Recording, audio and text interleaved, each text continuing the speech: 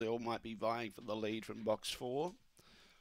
Vacant box on the inside with Victor Pedro's being that late scratching. Green light on, no more Bertsenki, set to go for the Michael Chris. Race 9, ready?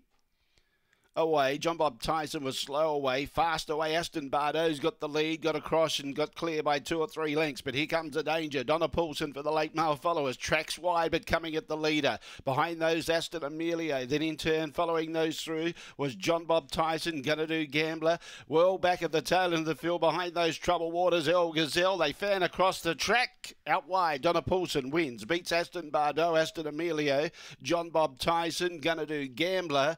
Then at the tail end of the field, we had Trouble Waters and El Gazelle. The late scratching was Victor Pedrosa, 23-25, 7 beats 5. Donna Poulsen gets home, 7-5, 6 and 2, 7-5, 6-2, 23-25 was